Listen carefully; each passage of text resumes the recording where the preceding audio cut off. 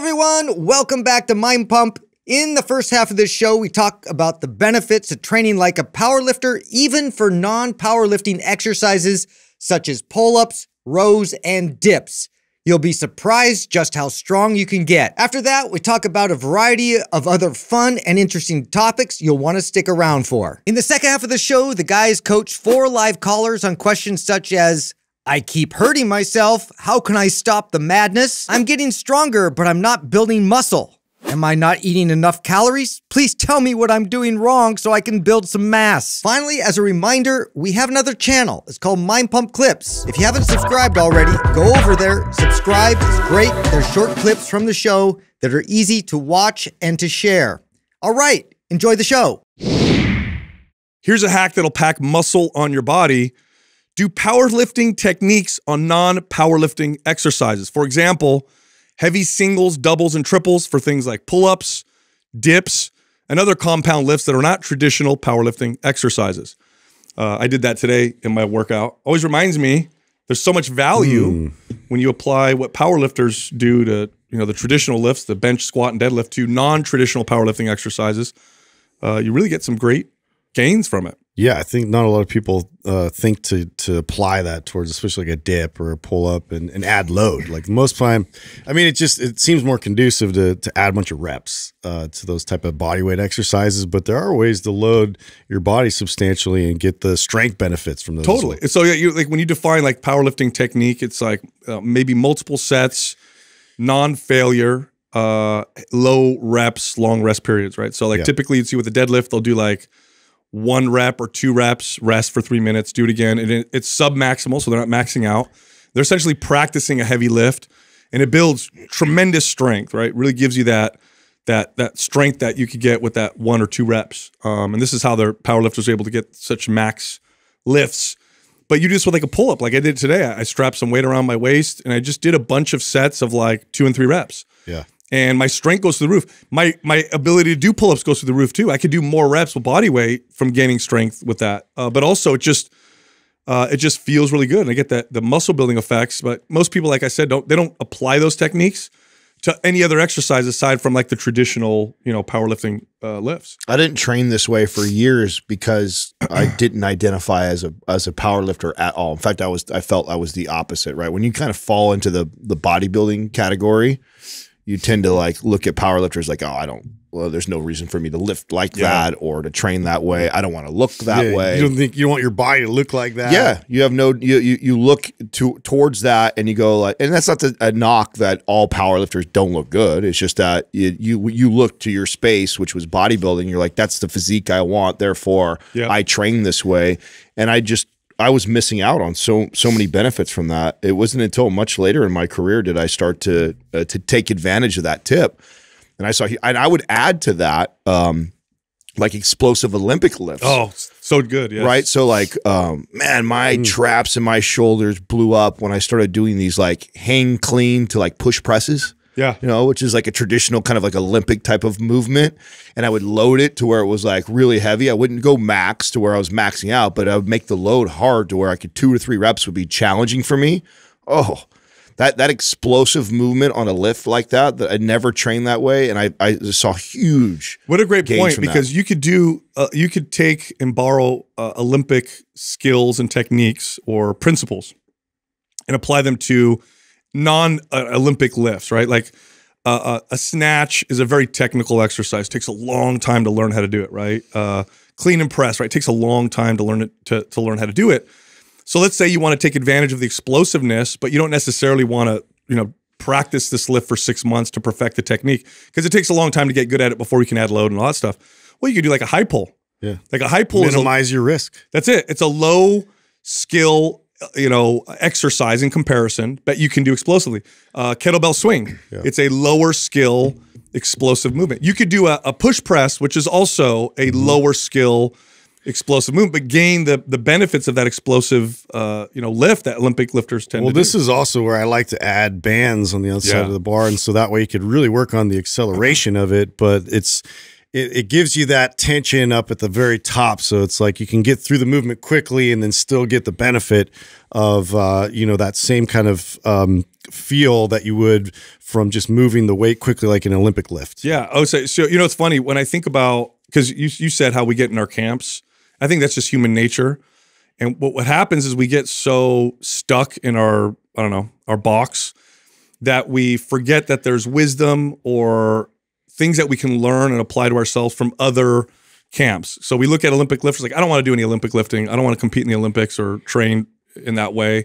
So we ignore everything they do, or I don't want to do powerlifting, or I don't want to do bodybuilding, or kettlebells or mace bells or whatever. And so we don't look to them for anything that we can apply to ourselves. This reminds me of, so as a kid, I did martial arts as a kid, and then I stopped and I got older and I did martial arts again. But when I was a kid, I was really into it, and I bought books on martial arts.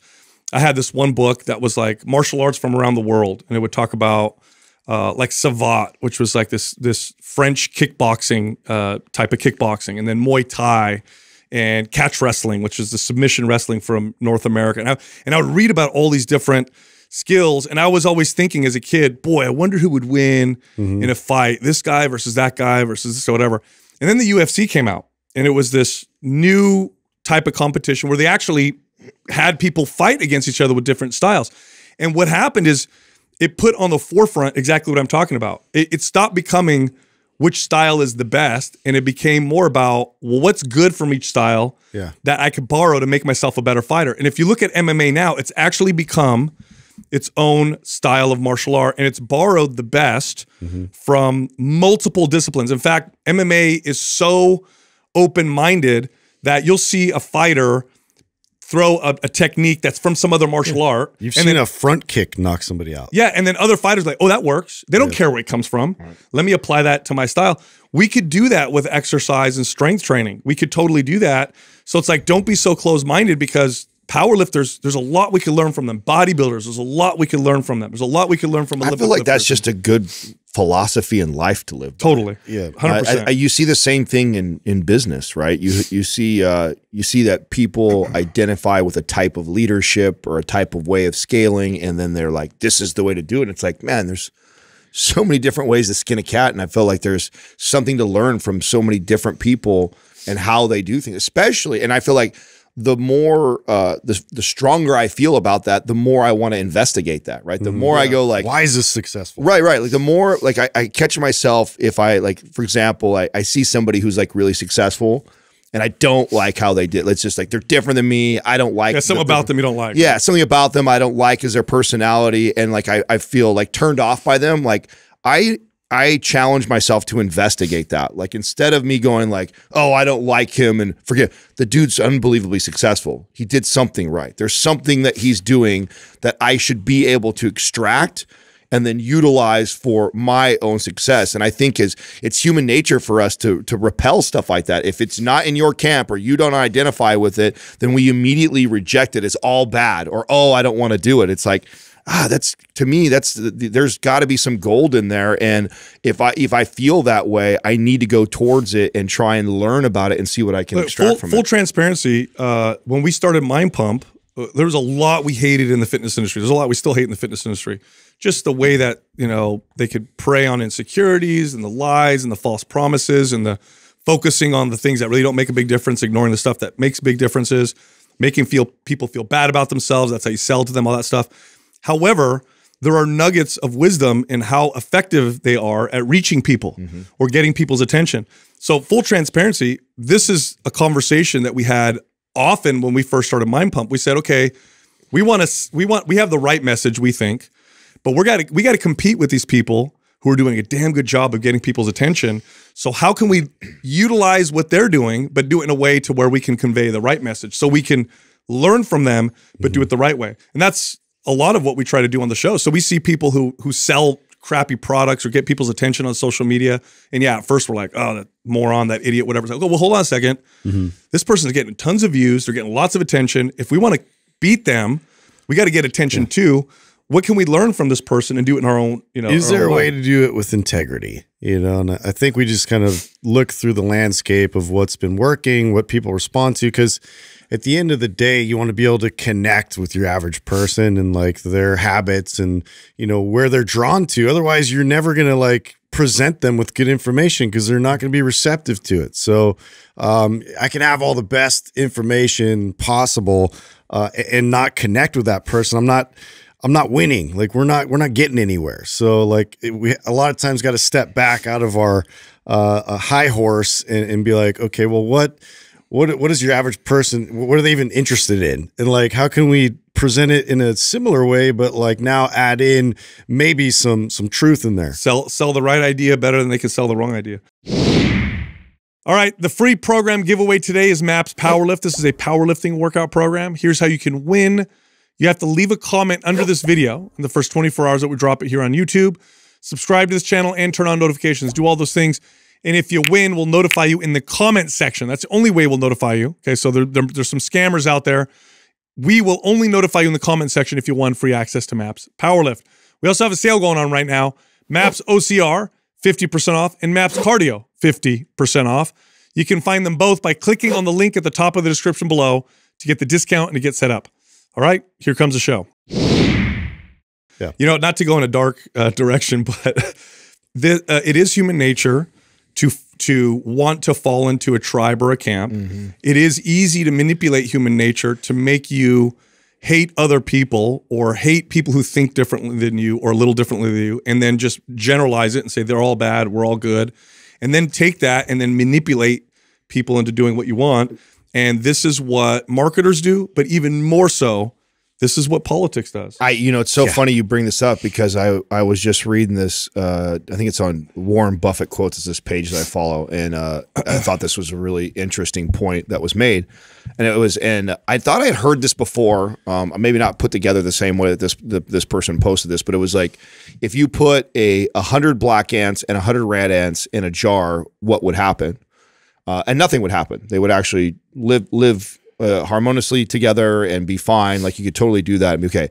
But if you actually shook the jar up with them in there, the red ants and black ants would start attacking each other.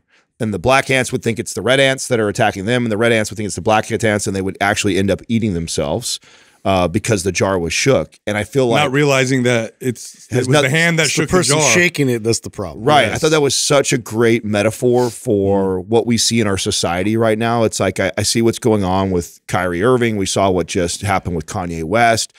And it's like everybody quickly separates in two sides. Like we have to choose. Like it's like I'm either defending Kyrie or Kanye, or I'm on the other side of calling him a racist. Like I can't actually be in the middle and be like, maybe he's not a bad guy, and maybe he didn't mean this, or maybe it's not like meant to be interpreted this way.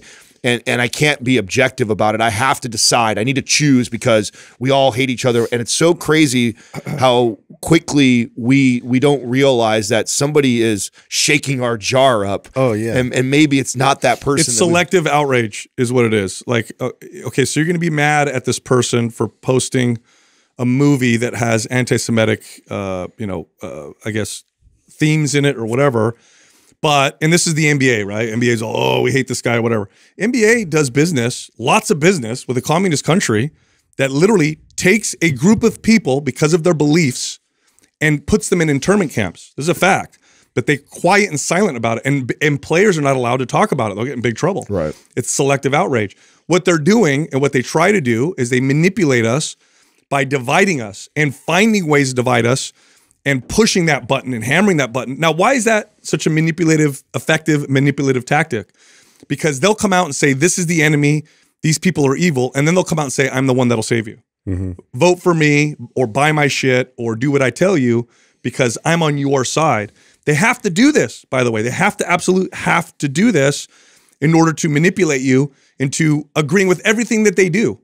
You ever notice this? Like people who are hardcore political, there's not a single thing they disagree with on their side. They can't be objective and say, well, yeah, I like this stuff, but I don't like this policy. Or I don't like what they, no. They defend everything. It's like they've been so hard manipulated that nobody can remain and be objective. So it's... Or you can't do like policy by policy. That's right. You can't just like take one issue at a time and have an opinion that's maybe different than the complete list of if I'm in this camp, I have to subscribe to all of these ideas, right? And now all of a sudden our democracy is going to die otherwise. The part that I find comical about that statement, that is very true, is that if all you have to do is go back about 40, 50 years and both sides were touting different shit. That's the part that's supposed to you're like so staunch about your team. You're like, this, I stand by that. It's bro, like, really? Because how far back are you going to go? Just like 40, 50 years ago, your team was on the other side bro. of this.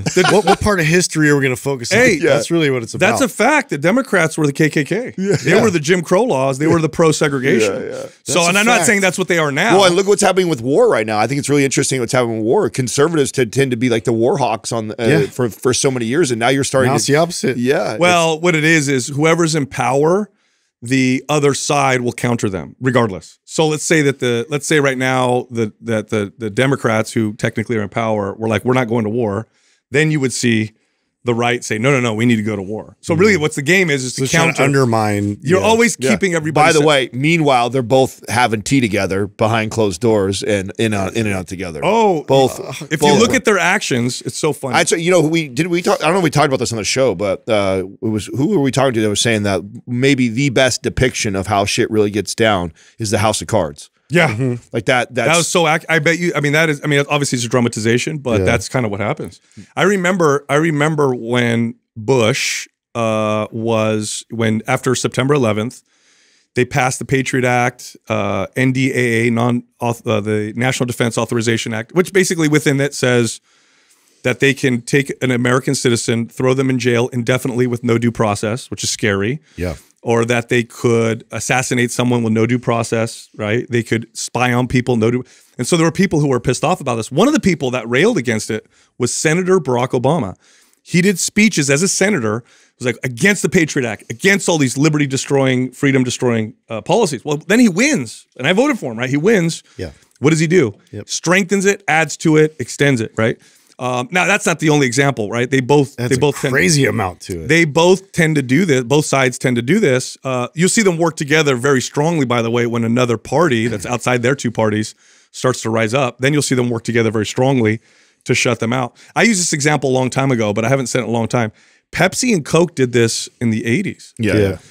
In the 80s, there was this advertising campaign. They called it the Pepsi and Coke Wars. Yeah, the Cola Wars. The Cola Wars, yeah. And the commercials were, take the Pepsi challenge, or what's better, Coke or Pepsi. It was so brilliant. Do you know who the brilliant mind behind that? Who that Coke was? and Pepsi. No. Like that's a brand. Yeah. Who is this? The CEO or who is the marketing? Yeah, which one reached out to the other side? Who's the marketing genius that said, "Oh my God, I have a brilliant idea. Let's play the political game for consumerism, and let's actually pretend like we're fighting each other, so all eyes are on us." And we just crush the I feel like Coke competition was first, right? And so like Pepsi's always been at their heels trying to get like market share. So I would think that the Pepsi probably pitched it. That literally people don't realize that. They knew about it. They were cool with it. There were no lawsuits. They fought each other.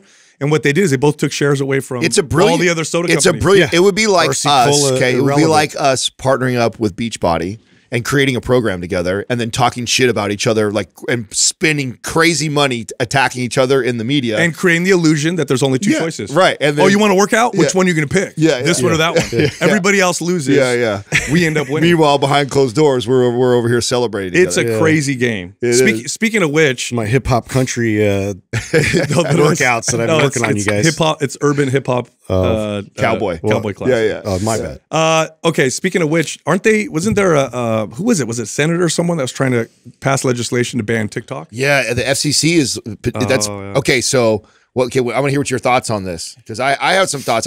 Your thoughts are probably more political. Mine's more business. So I want to hear your political take on this, and then I'm going to tell you my business strategy and thought around this. Yeah, I think it's smart because TikTok is owned by the Communist Party of China. And so it's a really wide open tool that they can utilize to either manipulate people's attention or manipulate ideas, push their own ideas, or even just track people and do what they want. Not saying it wouldn't happen if like America doesn't use Facebook and stuff to do that, but China does ban a lot of our stuff over there. So I think it's smart. I don't think it's stupid, is what I'm trying to say. I don't think it's like unreasonable to ban TikTok. Well, what has it really done culturally over the past few years? Yeah. Like, Make it just look at what exactly. I mean, like we have to really assess like where we're at in terms of like kids education and distractibility and you know what's really going on within like that part of our culture. Like, is this promoting good behavior or is it promoting bad behavior? I see a lot of challenges and things that make their way in to you know, these kids experience and it's coming from TikTok. You've seen the algorithm they use, right? It's totally different. Yeah. It pushes, like, promotes like kids with like awards, awards, science fair stuff. Like, Ours is like, you know, I'm a cat now. Okay, so this I is put NyQuil on chicken and I cook it. Okay, so this is how my brain works when I hear news and see something like that. I care less, I guess, about the political ramifications or what the game that they're playing. What I see is that, okay, TikTok has exploded as far as the amount of attention and traffic and people that are on it in comparison to almost all of their social. I mean, it came out of nowhere and is now like leading the way. So if the government comes in and regulates and shuts that down, then that's going to squash that platform and that attention is going to go somewhere. Yeah. So where does it go? Oh, you know what's interesting? What just came out, a few weeks ago is when Elon took over Twitter, he announced bringing back Vine. Yeah. Vine is very similar to the vibe that TikTok has. Wouldn't be hard for him to write code just like that. He's already got a massive following within Twitter. If you lose all the people on TikTok, do not be surprised if everybody comes into Twitter because it now has its feature like TikTok. Look out. Well, they've already proven. Well, Reels have already been trying to engineer that with Instagram, but I mean, yeah, it's definitely going to move, just like sidestep over to a different platform. They've already proven that there's a market for it. So it's like, did you see what happened in Russia? Well, not what happened, but you know how like all these companies banned serving their products in Russia. So what Russian companies did is copy them. So there's like Coke knockoffs and stuff like that in Russia because there's a market. Yeah, people want the products. We're saying you can't have our products, so they'll make our own. So that's what'll happen. TikTok will be gone. But I agree with you. I think you're going to have a social media company that's going to copy it here, and they'll get the attention. Oh yeah, and it's a huge opportunity, isn't it? So the difference with it is they promote. They really, if you have like a video, they promote it to a bigger pool. So like you get like more exposure in terms of eyes. Yes, that was the brilliant thing that TikTok did. It's it's easy. The ultimate attention whore platform. Exactly. So if you are the kid who's on Instagram, who was on Twitter, who was on Facebook, who was trying to build community, trying to get attention, Instagram, YouTube, Twitter, they all make things more challenging, right? Like as we've been doing this business now for almost 9 years. If you include the time that we started before we actually started the podcast. And what have you noticed? Like the algorithm always changing, like you lose your audience doesn't always see you. There's always like this challenge to like be seen by the same amount of people that you were being seen. You can't use the same strategy all the time. Yeah, the same strategy is always changing. Well, TikTok made it very easy to get seen and promote your stuff out there, so everybody would look more popular, and that was so attractive to these young kids that wanted to be social media stars and famous. And then you add in the fact of the shorter attention span of the quick 15-second reels. It makes everybody feel popular like right away. Yes. You know? Yes. 100%. It's like, oh, you couldn't get that popular on Instagram or Facebook, but hey, you go to TikTok and it's a lot quicker to get more views, likes, and follows. People don't realize I tried to say, so I had a conversation with my kids last night about this. I said, what do you think happens if you have a video or you do a post that goes viral? And they're like, oh, lots of people see it. I said, yeah, but does that make you, do you think you can be rich off doing that? And my son, who's older, who's worked for us, he understands a little. He's like, no. He goes, you'd have to figure out how to like leverage it and do a bunch of stuff and build a business. My daughter's like, oh, you'd be rich. I'm like, no. And then I said, did you show her all your videos? I did. Yeah. I said, honey, Google the man who loves walking will walk further, and then look and see what happens. So she did it, and she's like, oh my God. The man who loves walking will walk further than the man who loves the destination. She goes, you're everywhere, Dad. So many people are posting this and quoting you. YouTube, Instagram. And you go, we went down the honey, guess how much money Daddy made from that? Zero.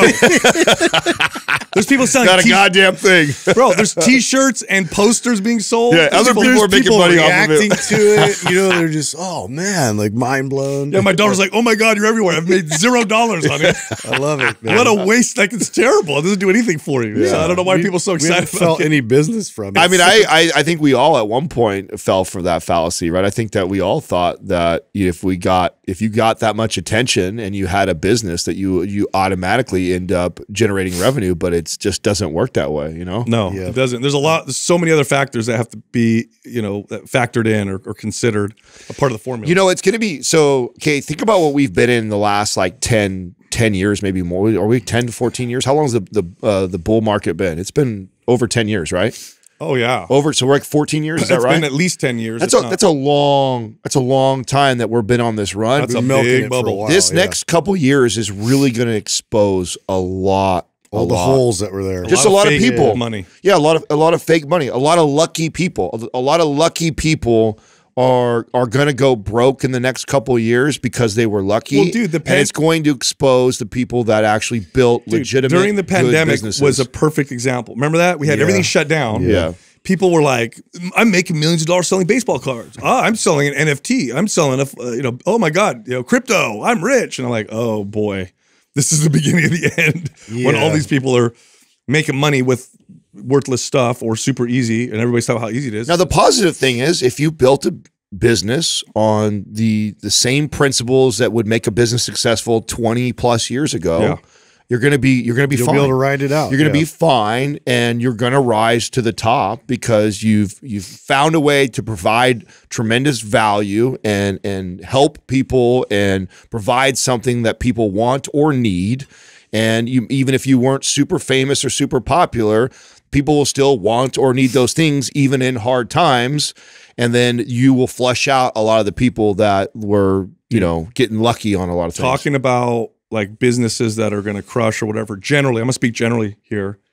There's a segment of medicine. There's a business type in medicine that is not only grown, it's going to grow exponentially faster over the next decade. It's literally going to become a huge segment of the medical industry, and that is hormone replacement therapy. Did you see? Okay, so testosterone levels have been dropping in men for the last 6 decades, and they've been talking about it for. It's Bro, like, I've been listening to scientists, alarmists out there that are trying to present that it's been a bit like scary to think about. I just saw a study that our friend Mike Munsell posted that was done on over 100,000 men. So huge. And this is over 15 years. Not even this is less than 2 decades. This is just the last 15 years. The last bull market that we were just talking about.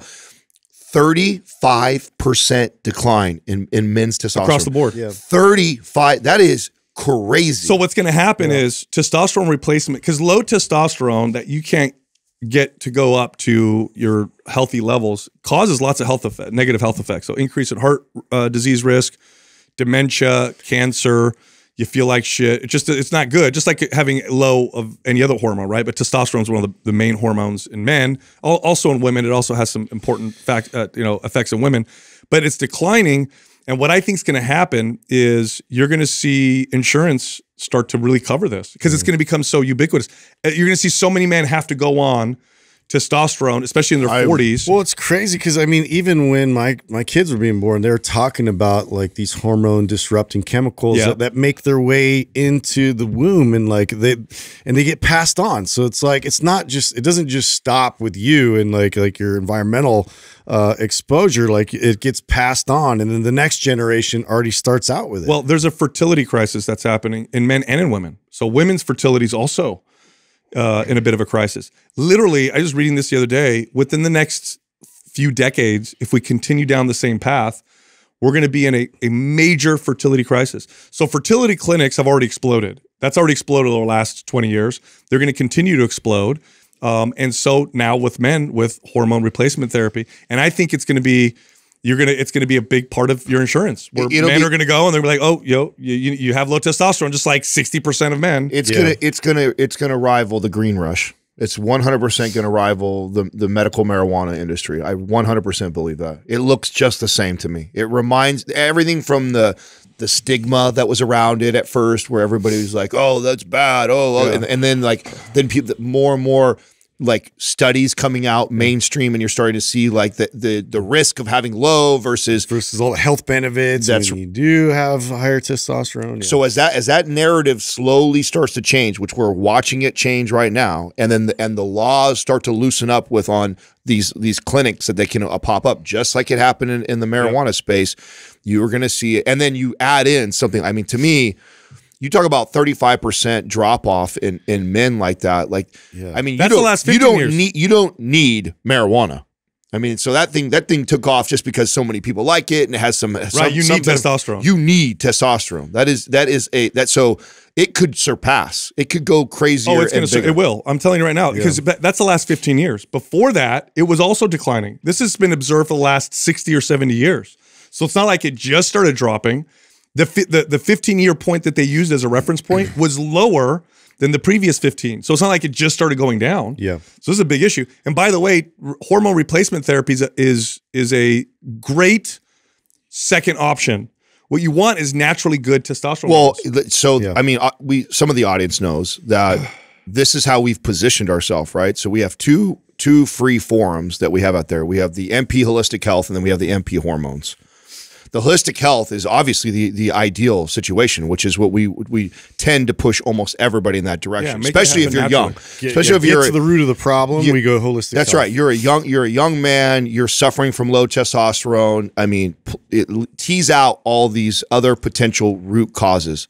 Then, if you have to, then you have something like MP Hormones, which is the hormone replacement therapy doctors that we've partnered with that are there to help and support that. I mean, that's literally why we set that up. I think we see the writing on the wall. We know where it's going.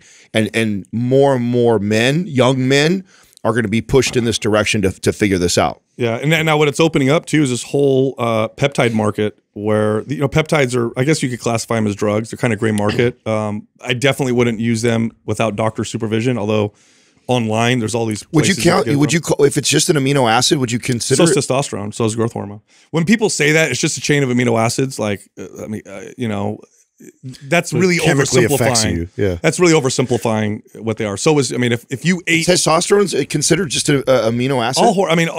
Almost all signalers or signaling hormones in the body are made up of amino acids. And purely amino acids, or are they amino acids plus? Well, okay, how you organize amino acids. I didn't realize. So together, school me on this, because my understanding of peptides. Doug, why don't you Google this? Put is growth hormone a chain of amino acids, or is testosterone a chain of amino? But they're oversimplifying it. So yeah, I could take a bunch of amino acids. It's not the same thing as if I take a peptide that has actual effects in the body.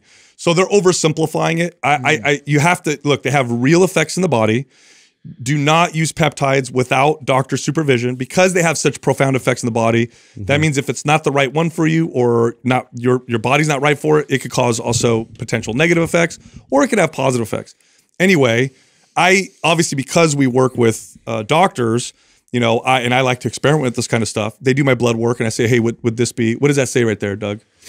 Protein hormones are made of chains of amino acids. Okay. So steroid hormones are derived from lipids. Oh, lipids, my bad. Okay, but antidiuretic hormone is a chain of amino acids. Anyway, my point is that it's just an oversimplification. Well, that's good to know, because they do use that quite a bit to oversimplify. Make it sound like it's no big deal. Yes. Oh, I take branched chain amino acids. Why not peptide amino acids? So I'll give you an example of one that I'm using right now. So I do my blood test. They check everything out. Then I'll say, hey, I want to try this. What do you think? They'll say, okay, we'll monitor.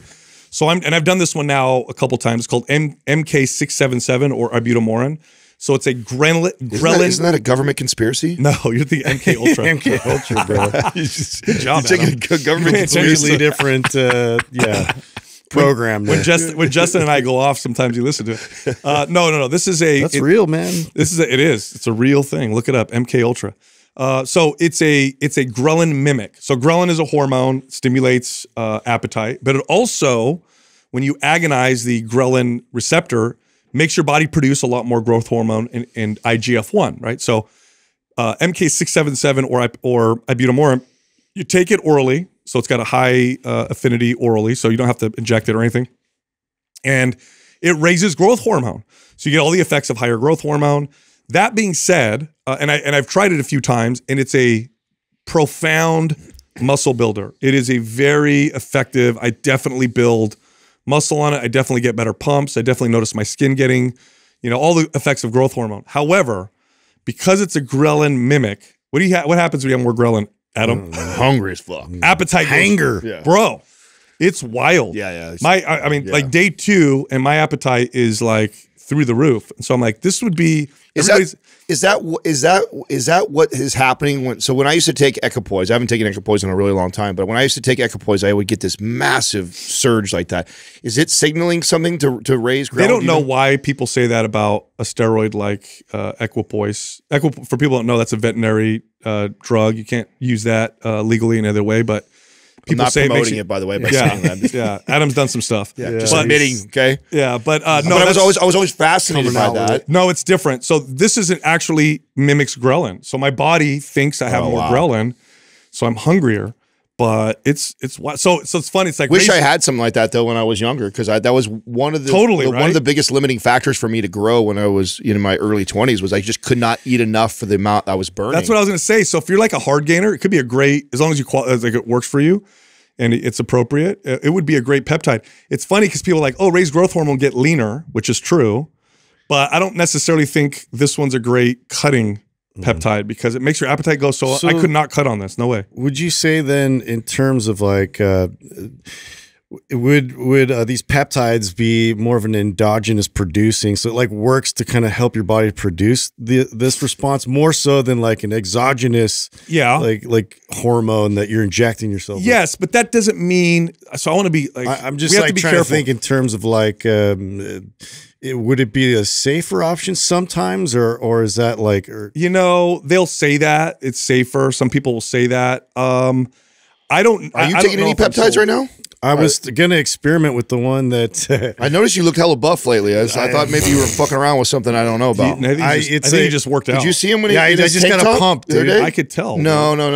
I saw you on Halloween, bro. Katrina was even making comments. My wife starts making comments about your arms, and I know something's up. I mean, I'm like, usually she's talking about what, dude? I've just been more consistent. It's about Sal, Yeah. Oh my God, Sal. Stupid. Sal, like, stop! You're embarrassing me, Katrina. You're having a dude. No. The one that 100%. Let's just be honest. You've put on at least 4 or 5 makes pounds you a little of lean body mass. Yeah, did I hit the number right? And he looks lean. Your shoulder separation is what I noticed. Yeah. Okay. How uncomfortable is Justin right now? He is very uncomfortable. I'm sweating, dude. Everybody look at Justin. I don't like that kind of. No, I actually had a chance to compliment you. So you haven't done the peptide thing yet? I have. I did the one that so when we were sex one. Yes. Oh. So we were in we all did the sex Sanctuary. one. Yeah. Which is awesome. Yeah. Well, was awesome, but so it causes nausea if you do like too much. Too much.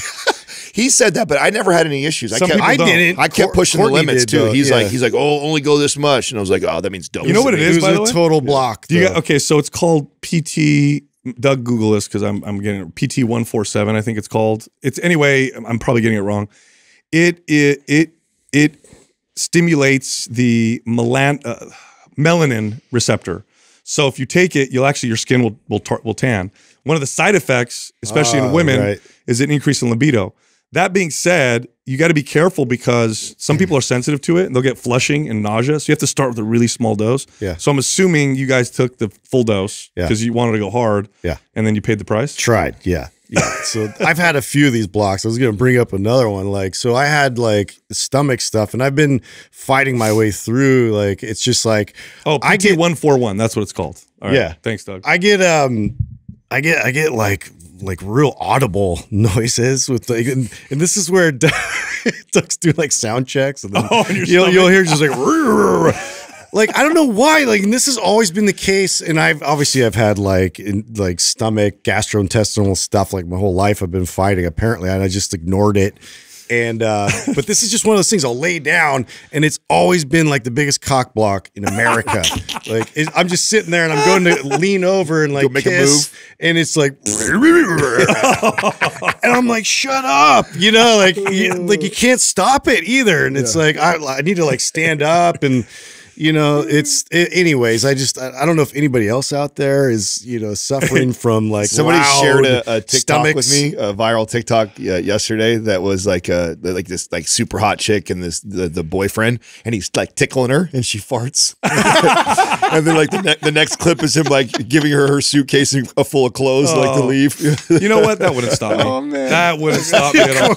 If I'm it's a great video because you don't see it coming. She's like good. They're like wrestling around. Yeah. It's like hilarious. If the ball's rolling, you fart. Like, oh shit. We'll pause, but we're gonna keep going. That's not gonna stop me. It's so funny. I could totally see a cartoon being drawn of what happened to Justin. It's like his penis is like, yeah, dude, we're gonna get some. We're gonna get some. And his stomach's like, watch this. Yeah, I'm gonna mess this up for you. That's what he thinks. That's what he thinks, bro. You know what you gotta do? The worst. Put on some music. You gotta drown it out, bro. Put some music on.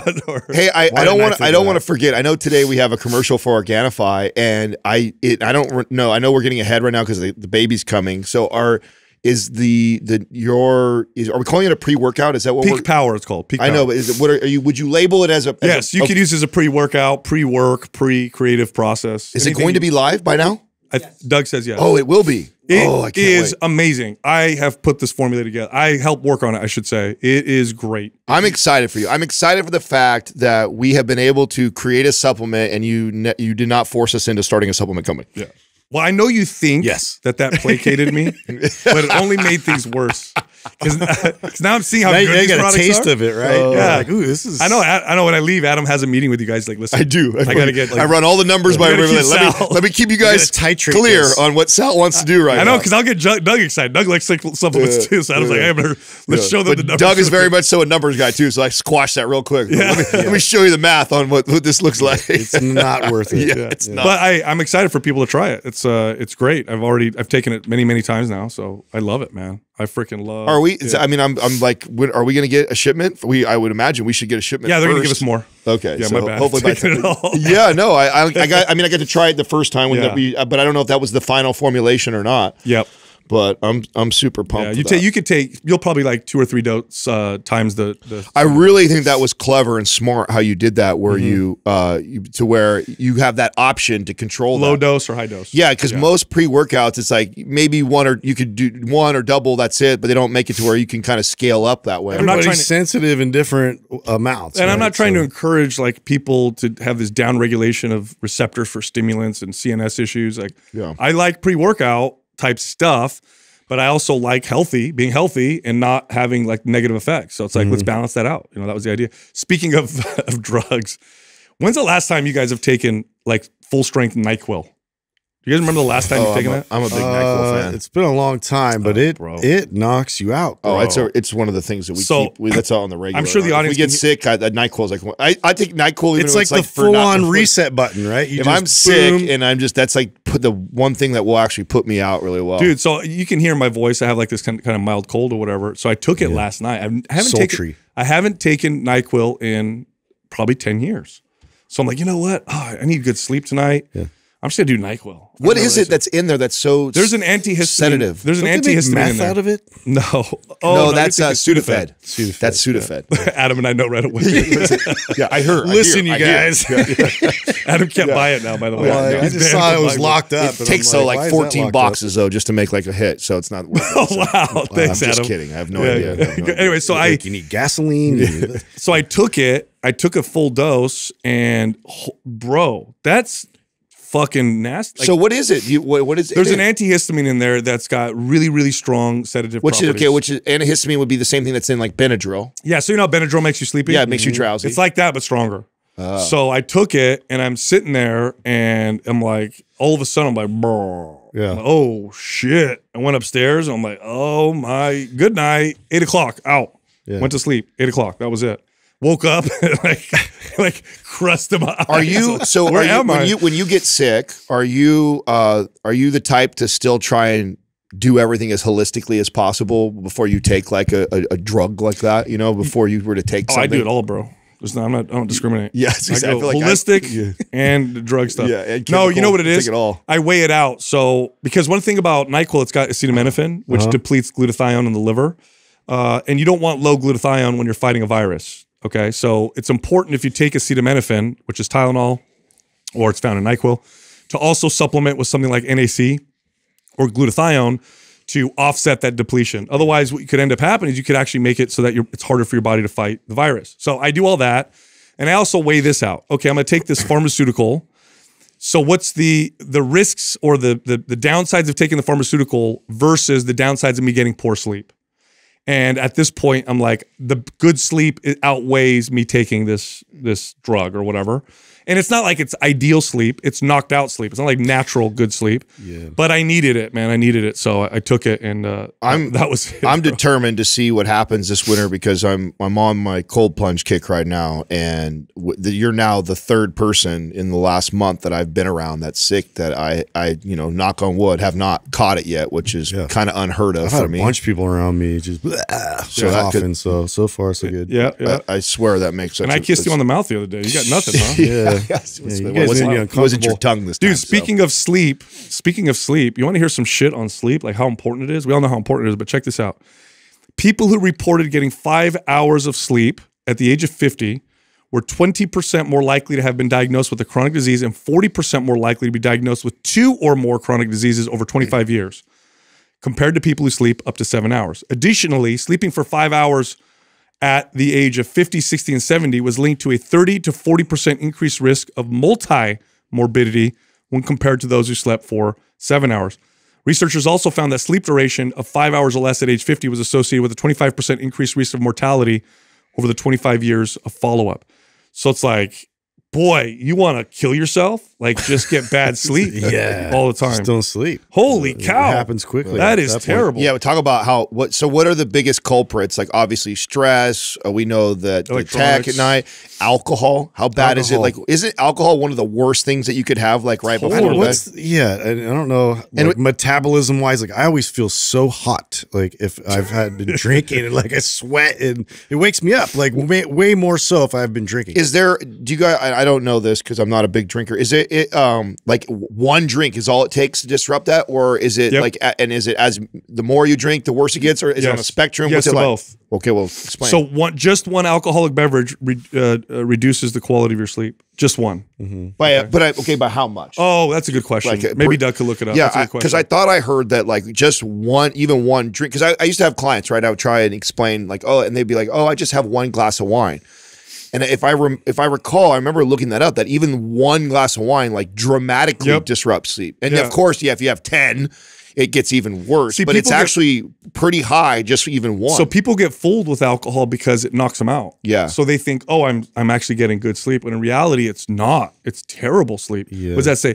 Moderate amounts of alcohol, so 2 servings per day or 1 serving per day for women, decrease sleep quality by 24%. Yeah, by a quarter. High amounts of alcohol, which is more than 2 servings per day for men. That's right. See, 39. That's exactly what I read. It's like it was. Wow. You already by having 1 drink, 1 to 2 drinks, you're going to disrupt it by a quarter. You having 10 is only 39. It's not that big of a difference. That's how the acetaldehyde that ends up, because what happens when you drink alcohol is the metabolism of alcohol releases acetaldehyde, and your liver does a good job of breaking it down, but some of it gets released before the alcohol gets to your liver.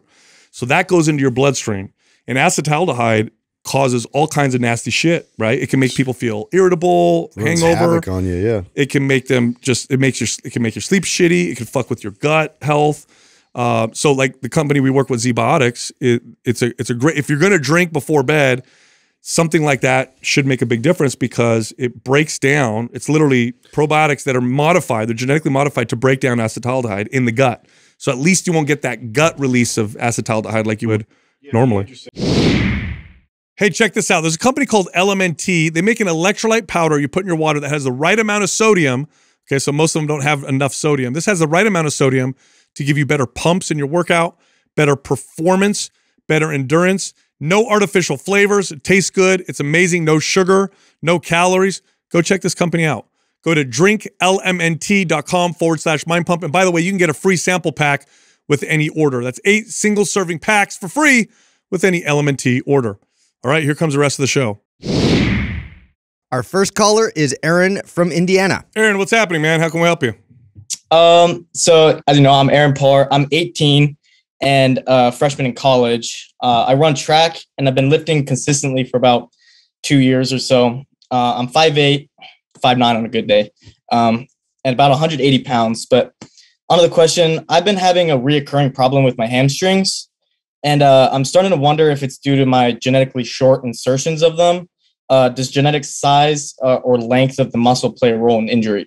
No, not really. Are you now? Okay, so tell me more about the problem that you have with the hamstring. Well, I've pulled my left hamstring like 3 times now. My right one once, and it usually only happens when I'm sprinting. Like lifting doesn't bother it much at all. In any range of motion, I try and work on like RDLs and like strength in the stretched position, and then deadlifts, and I don't know. It just only happens when I'm sprinting. Yeah. So are you a sprinter? Is that what you do, track and field? Yeah, 100 and 200. Okay. So short or long muscle insertions probably plays no role, or if there is a role in injury, it's super minimal. What's happening is you just have an imbalance. And it's very common. That's a common injury Yeah, very with common. sprinters. Quads are super dominant, and then the hamstrings aren't as strong and can't keep up with the quads as they pedal you through like a sprint. Yeah, but there's more to that, right? It's not just that your hamstrings aren't strong. It's the kind of strength that you need from the hamstrings, because sprinting is not the same. Although heavy lifting like RDLs, single leg deadlifts, leg curls, that kind of stuff will strengthen the hamstrings. It's not work. And there's some carryover to explosive power. You're pulling your hamstring when you're trying to express your strength through speed, right? It's that explosive power. Like right now, like I never sprint, right? I never run, I never sprint. I lift weights all the time, have strong legs. But if I were to go try to sprint right now, you would pull hamstrings. My risk, force demand, yeah. My risk of injuries would be kind of high because I don't train that way. So what you're gonna want to do first off is make sure you don't have any real strength imbalances. So I would work on things like lateral stability, single leg exercises when you're doing your strength training. So single leg deadlifts, lateral lunges. You could drive the sled, that kind of stuff. But then I would do reactive exercises where you're jumping off a box, landing properly, jumping on a box, plyos. You're training different planes of movement, and do it in a controlled fashion so that you can get your muscle to be able to contract quickly but in a safe way. Because this is really like a strength skill issue that's happening here. Aaron, are those hubcaps on your wall? Yeah, they are. Can you explain that? Did you steal those?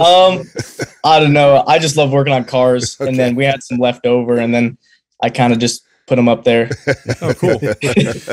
That's cool. Do you do any multi-planar type of training, especially explosive training like Sal was describing? Have you done that? Not really. I just got off like a hypertrophy month doing high reps. And then I tried doing low rest for the first time, and it was great. But I don't really do anything like box jumps or anything like that. MAPS performance. I really need to work on MAPS performance. That's exactly where I'm going, Adam. Yeah. Honestly, because if you haven't put any effort, emphasis in that direction, just because there's just so many different factors that your body has to account for when, let's say, like surface is an issue. Let's say, like, depending on what the response is in terms of stabilizing your body so you can, maximize your run straight ahead. If you start expressing yourself in different planes, laterally and with rotation, you're going to find that it's going to be much more secure, which then is going to be able to allow your body to perform at a higher level and also avoid injury that way. So I think it's really like put a lot of emphasis going in that direction here going forward. Yeah, Doug, hook them up with MAPS performance. That'd be perfect. After that, I would go MAPS symmetry, by the way. MAPS performance would be ideal. But, athletic endeavors, there's a lot of skill involved, and there's a lot of, you can have general strength, which has lots of carryover. But what we're talking about is reactive, it's explosive. And if you don't train that specifically, you can develop some imbalances and issues, and these can become a problem. So are the hamstrings too weak? Is that why you're pulling them? Yes, but that's not the whole story, right? Because we could get your hamstrings really strong in the gym with traditional strength training exercises. Different type of strength. And it might help a little bit, but it's probably not going to fix the problem. That's probably what you're noticing. It's like I train my hamstrings in the gym. What the hell's going on? Well, and also too, I mean, you may be so explosive going forward that slowing down is the issue in terms of decelerating. So, and that would put a lot more emphasis on the hamstrings in that regard. So, there's a multitude of factors to this. And then also your warm up. Are you doing a dynamic type warm up? What does your warm up look like? Yeah, I've started to. Just trying to stay away from injury as much as I can. It's mostly dynamic stuff. A little bit of stretching, but mostly just dynamic stretching. I'd be interested too to see what your programming looks as far as how much time you're spending doing like hypertrophy type of training and like overall strength training versus like more athletic training. Because if you're sprinting and you're an athlete, the amount of time that I'm spending like lifting like a bodybuilder and trying to build a lot of strength is very minimal. So keep that in mind, and that could be another reason why you're feeling like it's back to like Sal's point, and I'm the same way too. I have very strong hamstrings, but if I were to go out and try and sprint right now, because I don't train that way, I almost certainly would pull a hamstring. So you may be starting to get real strong in the gym, but that doesn't carry over to sprinting on the field, or on the track. So I mean, what do you guys think as far as, okay, so if he were to go performance, then you say symmetry, Sal, and then when he's actually sprinting a lot, what type of protocol, like strength training, would you have him in the gym? Like which one of our programs would he be running? Like a MAPS 15 type of deal, or like a cardio program where it's mostly centered around him? I like MAPS 15. It's going to be, if you're doing the dynamic exercises, you're training explosivity, your ability to react, counter force, things like counter rotation, slowing down, that kind of stuff. Which is all in performance. Yeah. Then strength training, the actual, like when you're going to the gym, lift weights, it's like once a week because you're going to be training on the track and, that kind of stuff, probably 3 or 4 days a week. So 1 day a week of strength training would be plenty. But what you're running into right now is you're getting that kind of, hypertrophy, slow grinding strength. And then you're going and you're trying to sprint quite a bit, and you might actually be increasing your risk of injury because you're generating more power, but you don't have as much control, right? So it'd be like making a car engine way more powerful, but not working on any of the stabilizers in the car. You're not working on the shocks and the suspension and the tires. So you got like 1,000 horsepower engine, and then you hit the gas and you twist your frame. You know what I mean? So yeah, that makes sense. Yeah. Yeah. I'm using a car analogy because I know you like cars, so I hope that makes sense. So think of it that way, right? There's like, you can only add so much horsepower to your car before it breaks apart, and you have to really reinforce it and do other things. Well, that's kind of what's happening with your body right now. All right, cool. Thank you so much. You got it, man. We'll send over performance for you. Cool. You got Thank it, you. No problem. Yeah, I get the sense that he's he's a young kid, right? Freshman in college, trying to kind of bodybuild, but then also play his sport. And that's what it sounds like to me. And so, and what he's getting right now is they're different types of strength. So I think he needs to probably lay off trying to. I mean, look, anybody who like just lifts weights, has done this when they go to the park and throw a frisbee for 10 minutes or a baseball. You know what I mean? And Or tried Wii boxing, and all of a sudden, you're like, hurt themselves. Wow, I'm so strong at the gym. Why is my shoulder messed up after I threw the frisbee 4 times? Right. You know? It's totally different. It's a skill, and sometimes getting really strong and then never doing anything explosive and then trying to do something explosive, it actually makes your risk of injury. No, I brought that up not that long ago on the podcast. I think that you are at a higher risk than someone who's completely deconditioned, which sounds crazy, right?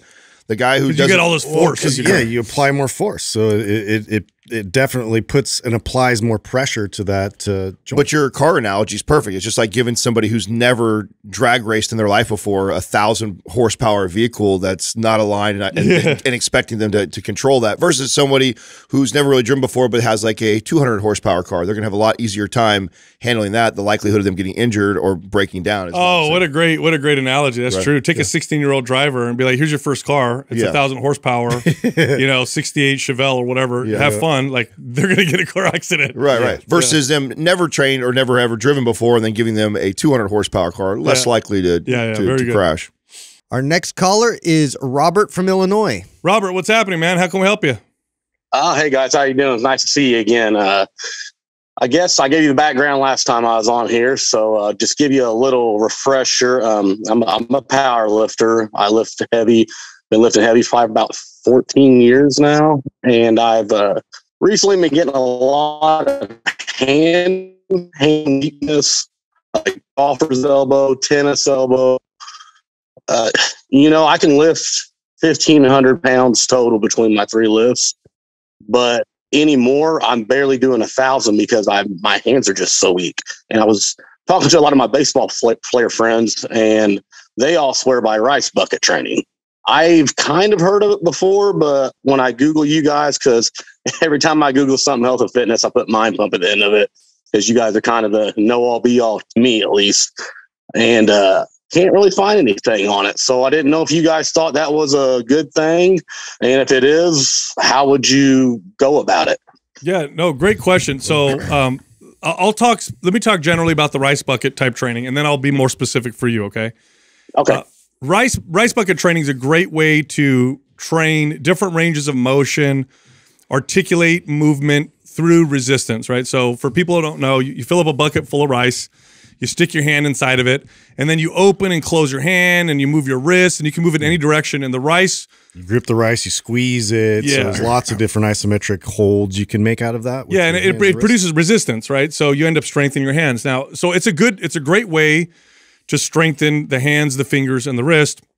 Now, for you, I don't think the issue is that you need more training on your hands. I think because of the heavy lifting that you're doing, you're probably getting inflammation at the insertion points. That's where that's where you get the golfer's elbow, tennis elbow type of deal.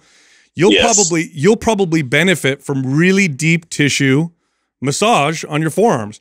So I had this exact same problem when I was doing Brazilian Jiu-Jitsu and I was doing a lot of deadlifting. It got to the point where my elbows were just so painful. It would take me 15 minutes to warm up, and then afterwards they were just throbbing. Well, I had a really good bodywork specialist just hammer the shit out of my forearms a couple times, and it literally solved the problem. So, yeah, so I think really good deep tissue work is probably going to help, and then backing off a little bit during that period of time to let your hands and your forearms kind of recover, because they sound to me like they're a little overworked. Yeah, I'm gonna add a little bit to that, because this is an area that I've had a problem with a lot, and I have a massage therapist for a wife, and she would totally give me relief, like Sal's saying, when I'd get this, but then it just keep happening. So I was constantly, I'd go do a heavy deadlift session, and then the next day she'd be digging into my elbow, and that would be the only way I'd feel this relief, until I started to address my wrists and shoulder mobility. What I find is when I get really strong deadlifting and shoulder pressing and bench pressing, I'm doing these like the big lifts, but I'm doing nothing dynamic. I'm not doing any mobility or rotational stuff. That's where this starts to come up. And so I'm going to have Doug send you Maps Prime Pro. In there, we have wrist cars. Wrist cars and then the shoulder cars are two things that you should prime before every time you're about to lift. And I think that will make a world of a difference. I would also recommend like Zotman curls. I'm pretty sure we also have a YouTube video around that just to strengthen the forearm centers. Yep. To Sal's point, I agree. You don't need a bunch more strengthening because you're probably doing a lot of it. But I definitely would implement those in there just to keep the forearm extenders getting strong, because I feel like when you get really, really strong at those big lifts and you're not addressing any rotational stuff, that's where this problem occurs. At least that's what it was for me. And until I did that, I didn't fix the problem. I'd constantly have Katrina having to massage. I'm glad you said that, Adam, because the massage definitely will make the pain go away, make them feel better. But then if you don't address what Adam's saying, which is the root cause, then it'll just pop back. But yeah, if you find a really good bodywork specialist who's willing to spend 45 minutes to an hour just on your forearms, I think you'll get a lot of relief from doing that. But then, yeah, what Adam said, absolutely. I'm glad he added that, because without doing that, then what you'll end up, you might get caught in a cycle of constantly needing to have somebody work on your forearms. You know how I found this? So I tease, if you've listened to the podcast long enough, I've teased Katrina about how she used to massage me all the time, and I don't get this many massages since we've had a son. And I'm the same. Yeah, and so when we first get together, and I was lifted hella heavy, like literally she would rub me every night, and so I'd come to the elbow, and I'd feel better, then go at it again, and then she no longer was doing that anymore, so I had to figure out what the fuck was going on. So I was forced to find the root cause. Training wheels. It was working fine when I had a massage therapist sleeping next to me who was rubbing me every night. It was like, all right, it's cool, broke, it's fixed, broke, it's fixed, but eventually I had to get to the root cause, which it absolutely was the wrist cars and shoulder mobility for me, and then that totally eliminated it. But I have to stay on it, right? Because I get lazy, just being honest. Like I feel good, and then I stop doing it, then I get caught up in progressing the weight on the deadlift, and then sure as shit, after a good heavy session, then it starts popping up again. It's funny you said about your wife and the massage therapist, because my wife's actually a massage therapist, and we have a 7-month-old son, our first one. And the other day I was like, hey, do you care to massage my forearms? And I'll tell you what, I made noises that I never knew that I could make because of like the pain. I've never had it before. Yeah. And she's like, well, you just need to sit there and take it. You're this big, strong guy, and you can't even take a little girl just rubbing her hands on you. And I'm just like, hey, I'll give you a massage. She's like, you ain't giving me a massage because we know where that goes. We ain't trying to have another kid. But a follow-up question other than that, so I do have Prime Pro. I got that a few years ago, and I do use the wrist things a little bit. I have been doing it more. Would you suggest doing that before my workout? Yes. Yeah. Yes. Yeah, definitely. Yes. And after too, but definitely before. Definitely before. But even after. I've been doing them on my days off recently, you know. So would that be like a good? I know you guys do other priming things like the handcuffs. It should be part. It should be part of your routine. If you're getting ready to go heavy deadlift, part of getting ready to heavy deadlift is you getting down and doing your wrist cars. You just needed that needs to be part of the ritual every time you deadlift for sure. And then in addition to that, if you're in your living room, you're watching TV, you guys are hanging out, get on the floor. Do them some more. Like you can't do enough of them in your situation, but absolutely it's a must before you go deadlift. When's the last time you stopped powerlifting and just focused like for a cycle doing unilateral training? Well, last time I was on here, you guys gave me symmetry, which I appreciate, by the way. I'm about to finish it. Following up with you, dude. Robert, you're not getting anything else till you fucking follow it, dude. And I'm going to do the symmetry, but you're right. It's an ego thing, man. I've been doing it. When I was in Afghanistan back in 2010, when I first started lifting, I was with a sergeant of mine from Columbus, Ohio, and he worked out at Westside Barbell. I mean, he was the biggest dude I've ever seen in my life. So, you know, he got me into the whole, you know, lift as heavy as you can and just, you know, Louis Simmons type stuff, just rah all the time. So you're right. I never have, to be honest with you, Justin, never. Okay. Yeah. Well, I challenge you. Well, we're taking back map symmetry, and then I'm gonna give it to you again. Make sure you follow it, okay? And I'm all for heavy lifting. Don't get me wrong. We're gonna pull it out of your library if you don't use it. We can tell if you opened it, by the way. So we're gonna check now. Yeah. Roger that. Yeah, I will definitely, like I said, I plan on doing it this next go around, and we'll see what happens. I'll definitely keep you guys updated on it. You know what I'm saying? Like I said, I've been watching you guys for 5+ years now. So, and one more quick question, nothing to do with fitness. Justin, I see you wear a lot of St. Louis Cardinals hats. Are you a Cardinals fan? You know, I get that sometimes. It's actually my high school. It's San Lorenzo Valley. So, you know. Oh, okay. I'd say we're in Cardinal country here. So every time I see that, I'm like, I even got you guys out there in North Since Cali. I wear it so much, I just kind of like, I'm a loose fan now. So there you go.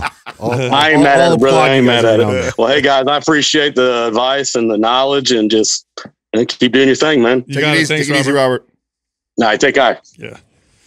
Yeah, you know, guys and girls that lift a lot that develop these issues, it's usually like you got to take a break and then work on the other stuff. But shame on him too. He knows, dude. Fucking and I don't even remember giving him that. Yeah, I know. I remember him now. I remember him now too. And I'm like, you know, it's so funny. We already given him all the stuff that he needs. You know what I'm saying? You just got to do it. It's like you called in to get reminded again, bro.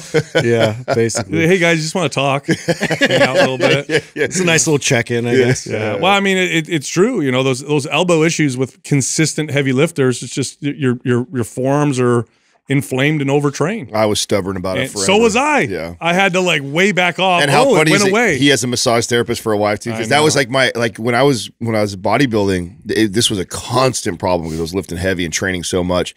But Katrina like kept the Band-Aid going. Yeah. Because I'd come home and I just like this, just lay next to her and she just get into it for an hour every night. And I'd be like, oh, cool, I'm good. Back at it again. But then that stopped and it was like, fuck, what do I do? What he said about massaging his wife cracked me up. You don't want me to massage you where that leads. That's Jessica. She's like, oh, I'm so sore. I'm like, hey, lay down, honey. I'll give you She's like, let me handle this. So my shoulders are sore. She's like, why your pants off? So my shoulders are sore. Why are you massaging my glutes? Oh, it's, you know, they're really tight. Sometimes your shoulders hurt when your glutes are tight. That's it. I know what I'm doing. Actually unlocks everything. Our next caller is Scott from Wisconsin. Scott, what's happening, man? How can we help you? Hey, guys. How are you doing today? Good. So, first off, just I know you guys get a lot of macro questions, and I'm sure you're sick of them. So, I just want to appreciate how generous you guys are, and you can answer these questions for people. I know I'm not special, so with that little story, so back in October of 2021, had a pretty life-changing injury at work. At that time, married, 4 kids. I weighed about 225, and I just kind of was like lethargic, no energy. Something needed to change. So started off the year 2022 with 75 hard, which I just finished listening to an episode on your guys' response on that. That could probably be a whole nother podcast. But so yeah, with 75 hard, like I said, I started at 225. That was more to get my mind on track, but I dropped down to 185 by the end of that. I lost 12.5% body fat, and right now I'm not sure what my body fat is now, but at that time I was in a deficit throughout the whole thing, consuming about 1,800 calories, and now I'm maintaining at 2,300 calories roughly. But I'm not really seeing. So I just bought anabolic, and I'm seeing strength gains, but I'm not really seeing any physical gains. And I'm wondering, like, I count my macros like crazy. So should I stop counting macros and get more on the intuitive eating program and try that? Or not necessarily. I think be patient. How far into anabolic are you right now? Like 3 weeks. Yeah. Listen, be patient, man. You know the saying, where there's smoke, there's fire? Where there's strength gains, the muscle gains follow. So it's pretty reliable. So if you get stronger consistently, you're going to see muscle gains. If you want to speed that up, I would bump your calories. I would just increase the calories by 200-300 calories, going like a small kind of mild bulk, and that should fuel more of the strength and muscle gains that you're looking for. But if you're getting stronger, you're moving in the right direction. And it's usually this is the way it looks, right? Somebody works out, they have a good, calorie intake, food looks good, they're working out, they get stronger, boom, muscle. And then again, stronger, boom. It's almost not like strength and muscle they follow the same time, or they happen at the same. It's almost like you get stronger for a little while, and then boom, the muscle pops on your body. It's almost like it works out that way. And I've experienced that myself. I've experienced that with all my clients. Somebody will gain 15 pounds on a lift. You don't see any muscle gain, then they'll gain another 10 pounds on a lift, and then boom, they just gain a bunch of muscle in a very short period of time. So, but you can bump the calories, go up 200-300 calories, and continue doing what you're doing. You're moving in the right direction. Yeah, I agree. What are you doing any cardio, Scott? No, just on trigger sessions, I walk, usually a mile I walk. Oh, good. Oh, okay. You're good. You're doing great. Okay, cool. Yeah. No, I agree with Sal. Add a couple hundred calories. And it's not that I would be against you moving towards intuitive eating. I don't think intuitive eating is the answer to building more muscle. In fact, I think it'd be more difficult to have a goal like building more muscle while also intuitive eating. Although the ultimate goal is to get to a place where you intuitively eat. Right now, I would keep tracking. You're tracking already. I would add, like Sal said, 200-300 calories and stay the course. I mean, I think that give it some time with anabolic. If you're seeing the strength gains, I think you'll start to reveal see itself. Yeah, I just keep going. 100%. I think you're doing good. And after MAPS anabolic, I think MAPS strong and symmetry would be good follow-ups to what you're doing. Yeah, but you're on the right track, man. You're doing everything right. So, and what Adam said about tracking is on point. Intuitive eating, when you eventually get to that point, that's a great way to maintain good general health and fitness. But when you're trying to gain or lose, then usually it requires somebody pay attention to the calories and macros a little bit more. Yeah, it's not going to make it easier. That's for damn sure. Yeah. Now, if you're stressed out about counting macros, if you called and you said, "Hey, I'm counting macros, it's causing me stress, I'm developing a bad relationship with food," then I would push you more in the direction of let's start moving you in a more intuitive way. In fact, let me send you our what's our nutrition guide called? Intuitive eating guide. Is it Intuitive Eating Guide? Yeah, we have one of those. Okay, I'm going to send that over to you. I wrote it. I can't believe I can't remember the name of it. I'm going to send that over to you because I think that'll help you eventually when you want to move in that direction. Okay, cool. That's awesome. Thank you. You got it, man. Thanks for calling in. Yeah, thanks, guys. You got it. Take care. Yeah, I'm glad you said that, Adam, because when you're doing everything right and you're on a good intuitive eating type regime, you develop balance. Yeah. But then when you want to move outside of quote unquote balance, I want to push my body to gain a few pounds of muscle, or I want to add 10 pounds to my squat, or I want to drop 3% body fat. Well, that now you're moving out of what your balance is, and that does often require you to track a little bit and to kind of pay attention. Be more specific at that point to achieve those specific goals. It's always been my pushback a little bit when we talk about intuitive eating, because I intuitively eat right now. Yet, if we all got together and said, hey, let's try and put on as much muscle as we can as fast as we can, and we had a goal like that, or I had a goal like that personally, I would the very first thing I would do would go track and see where I'm at currently right now. And then I would adjust my diet accordingly. You know, even though I've been lifting for all these years and tracking food, for like I don't necessarily need to for general health, but if I want to make change in my body, whether it's reducing body fat or building muscle, I want to recalibrate. I'm going to track for a period of time to get an idea of where I need to be in order to hit those goals.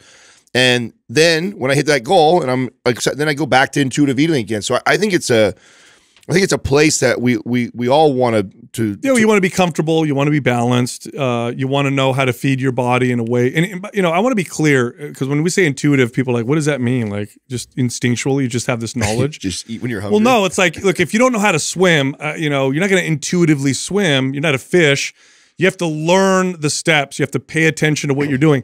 And then eventually you can do it much more intuitively. But then if you want to learn a new stroke, or you want to get faster, you might have to pay attention to your technique again and perfect certain things before it can become more intuitive. You know, I do it as well, Adam. I don't track everything, but if I'm pushing in one direction or another, I'll track a couple things. Like, okay, well, let me look where my protein is at, because that's most important for me. Or let me see where my carbohydrates are at, because right now I'm trying to, you know, push my energy when I work out or whatever.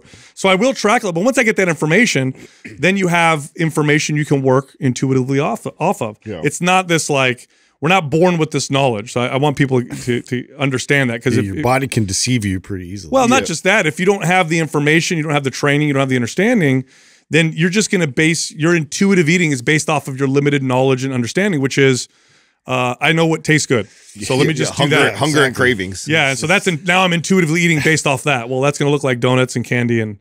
You know, I want to address the 75 hard point that he made too, because it's been a while since we talked about that, and I know we kind of railed on that when it first came out, and I like Andy Vercel and some of the stuff that he's said or put out there. The problem I think that we have with something like that is, for the general population, that doesn't result in what people think it does. And everybody's like, oh my God, I did it. It was amazing, because it's like crazy discipline for 75 The fail rate afterwards is just like any other diet. That's the problem. Yeah. And you lose the weight and you gain it back. And it's such an extreme of. That's one of the reasons why. Yes. And so it tends to promote this on-off behavior that we're always trying to help people solve. And to solve the on-off behavior, doing something super hard and extreme is not the answer for most people. Does that mean there's not somebody who's listening who did it, it changed their life, and now they're like, cool? Yeah, 5%. Yeah. It's the same percentage with any diet. You know what people expect out of doing that, Adam, is they expect an epiphany. They say, oh, well, I know the statistics. I know what you're saying, but I think I'm going to do it, and it's going to change my life so much that I'm going to be able to stick to it for the rest of my life. You are not going to solve your fitness and health issues with an epiphany. Those are so rare. Look, I've trained people who've had multiple heart attacks and the epiphany never hit them, right? So don't depend on that. This is a slow process of developing discipline, skill, really developing a good relationship with nutrition and yourself. And so signing up for stuff like this in the short term is great. Yeah, you're going to see some results if you stick to it, but then you're going to fail. And the success rate, it goes up dramatically when you learn to incrementally that's the way. Add this stuff. So all the things that are like, that's like, people hear me talk about 75 hard and they're like, you not agree with the water thing and the walking thing and challenging yourself? No, that's not the point. No, that's not the point at all. I absolutely agree with all that stuff. But I also would never take a client who wasn't really doing anything and then throw that at them. Now, my goal would eventually to incorporate all those things over a period of time where I slowly build that into their lifestyle. Drip it to them. That's right. So that becomes something that they maintain for the rest of their life. Not slamming. Anybody can slam something hard for an extended period of time and just muster through it. But again, it promotes that on-off behavior. All right. Our next caller is Sebastian from Nova Scotia. Sebastian, what's going on, man? How can we help you? Not too much. How you guys doing? Good. It's a pleasure to be on here. Start off by saying I really appreciate you guys and have the utmost respect for what you do. Thank you. I've been listening for quite a few years now, and I relate to you guys in many different ways, especially you, Sal. We kind of have a similar story, so it's always entertaining to hear your life lessons and your life story, and I really relate to you guys. So some background on myself. I've been working out for around 15 years. I started when I joined the military, served for 10 years, got out in 2019, kind of started with bodybuilding, bro splits, then got into some endurance stuff, cycling, running, swimming. Then I got into CrossFit, powerlifting, but CrossFit led to injury. So then kind of where I am now, I have 4 kids. So my lifting's about twice a week, full body, try to hit the big lifts. And then once a week, I get out on a mountain bike ride. I would like to do MAP Strong. I've been sitting on it. I just haven't had the time to dedicate to do it with the 4 kids and whatnot. So I'm thinking maybe MAPS Performance will be a better fit. So that's my plans. But my question for you guys is recently I took a week off working out. I was feeling kind of beat up and I kind of felt like I needed it. But during that week off, like I felt so crappy. My joints were killing me. My body felt beat. And I was really expecting to feel rested, rejuvenated, and just like roaring to go. But I pretty much felt the opposite. And then when I got back into training, I feel great again. So I don't know, am I doing something wrong when I'm taking time off training, or what's going on there? Yeah. No. Yeah. So there's a couple different ways to take time off. One of them is to do nothing. Okay. Where you're literally just doing nothing. And that's actually less applicable for most people. In other words, most of the time, that's not the best way to take time off. The best way to take time off for most people is to continue to move, continue to do things, but to do them at a much reduced intensity. Because going from exercise to nothing, unless your body really was hammered or you're sick and you need to give your body, just all of its resources to recover, unless if that's not the case, then going from exercise to nothing can actually be detrimental. Well, especially a guy like this, I can tell just by your background and everything you've done, you like working out. You enjoy it. I don't even know you, and I could tell by your background that it's something that you probably really enjoy in your lifestyle. And you, again, probably why you relate to Sal so much, because he's this guy out of us for sure.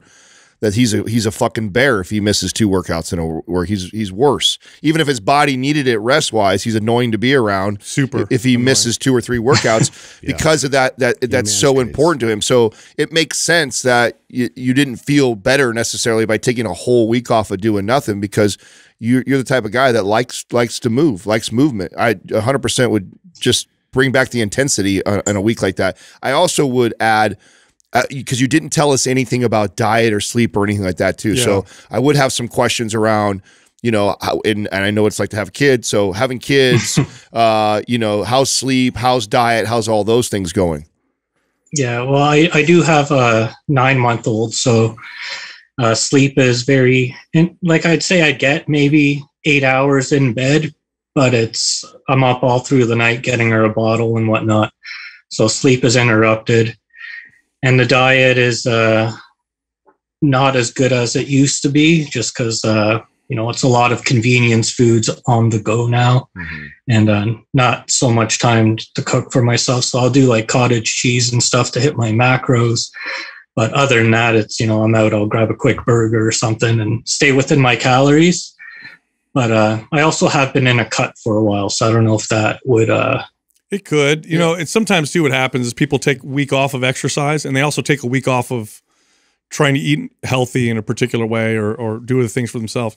But I really think taking a week off is a good idea, but I would focus on mobility. I'd focus on stretching. I'd go down to 30% of the weight you were using before and just kind of work on full range of motion. And you got to still move your body.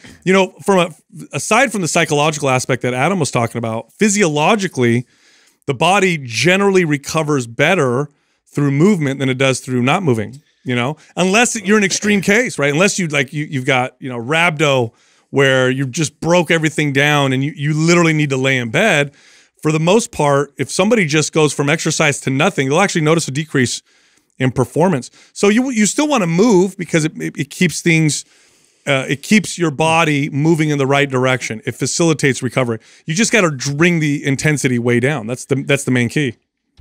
Yeah, it's like a deload. I probably went into it because I was scared not doing anything. I was scared to really eat too much. So I probably cut my calories even more during that week off just to like not put on some fat. You know what? Okay, so I'm glad you said that because this is a good thing to address. The amount of calories that you were burning with your 3 workouts was nominal. So cutting your calories to make up for that, all you did is reduce you just reduce the amount of nutrients your body can use to recover. Yeah. So the reality is you should have kept your food intake the same. It's not like you were doing 3 hours of running every single day and then you stopped.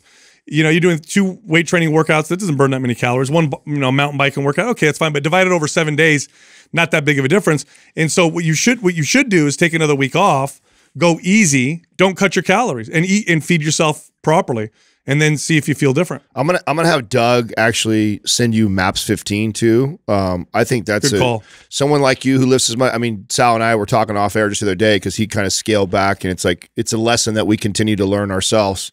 Like sometimes our body's just kind of talking to us, and we've been ramping up the intensity and volume, and like a routine like that where you're basically doing 2 lifts a day for 15 to 20 minutes, which is not a lot, is a great way to kind of deload. And you can play with the intensity. So if it's like, instead of doing an absolutely complete rest week, you do MAPS 15 and you keep the load moderate, and you just go through the movements for the week, and I think you feel pretty good. Yeah. And a program like that to me sounds terrifying. Like, working out for 15 minutes and that's it. Like that's well, it's every day. Yeah. And there's an advanced version in there that's about 20, 25 minutes. Yeah. And it's every day. You know, 20 to 25 minutes a day is going to be close to what you're doing with your 2 full body workouts. I think you're going to like it actually. You will like it. I know you will. Yeah. Yeah, it does sound nice with having the family and whatnot. Yeah. Getting in 15 minutes sounds a lot easier. Yeah, give it a shot. Give it a shot and see what happens. We're gonna send it to you. I appreciate that. You got it, Sebastian. Thanks for calling in, man. Thank you, guys. You got it. Yeah, I can't stress this enough. It's like if you work out really hard one week and then the following week you lay in bed all day, and you're like, I'm just gonna lay here and recover. You will come back weaker with less mobility. What you want to do is you want to continue to move. You just got to reduce the intensity. And that is what helps with the recovery, building, fat loss process. Laying in bed literally tells your body you're sick. And unless that you literally need to lay in bed, that is sending a signal to your body that says a lot. That's when you need to heal. Stuff. Yeah. Yes. It's like active recovery. It requires that blood flow. So you just have to manage your intensity appropriately. So if you're up high intensity wise, you're up high volume wise, we reduce those a bit. But that week you're still moving around and expressing your body, so that way you can recover. I get it though. I mean, I'm sure you all were in the same boat at one point. I mean, I remember I used to lift. I used to lift and then go lay on the couch and watch TV. It's like try not to move as drink much. And drink a gainer. Yeah. Let all the muscles grow. Don't touch them. Think about how hard it was then to get back into like ramping it back up. Just your body didn't want to do it. Huge mistake. Look, if you like Mind Pump, head over to mindpumpfree.com and check out our guides. We have guides that can help you with almost any health or fitness goal. And again, they're all free. You can also find all of us on social media. So Justin is on Instagram at mindpumpjustin. Adam is on Instagram at mindpumpadam. And you can only find me on Twitter at mindpumpsal. This one's really important, and that is to phase your training. If somebody trains for a full year doing a bench press and they're always aiming for 5 reps, if you compared that person to a person who did bench press where they did 3 or 4 weeks of 5 reps, but then they did 3 or 4 weeks of 12 reps and then 3 or 4 weeks of, let's say, 15 to 20 reps, and then they'll throw in some supersets. At the end of that year, you're going to see more consistent progress from the person who's moving in and out. And less injury. That's another thing. You'll see less injury as well.